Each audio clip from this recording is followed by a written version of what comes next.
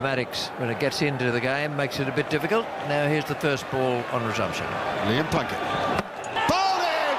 Liam Plunkett with a wonderful in-swinger. What a huge wicket. Now England lost a wicket straight after a rain break earlier. Malloy was run out first ball, and now straight after another rain break, Adam Gilchrist goes. Whatever Deja it is, that's it. Almost identical from the other day with Gilchrist and Plunkett. And what a breakthrough for England, 3 for 39.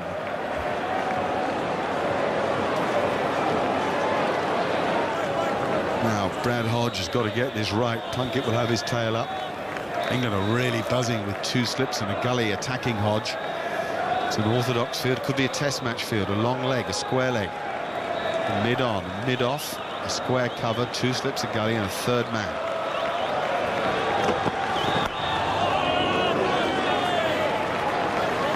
That round wicket attack to Gilchrist is what England used with their swing bowlers in 2005.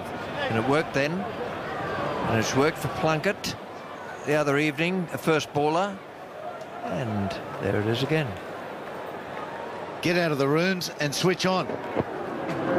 How good is that?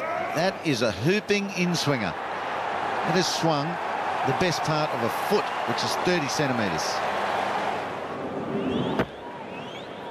Perfectly bisects the gap between inside edge and pad and hits the top of off, which every fast bowler aims for.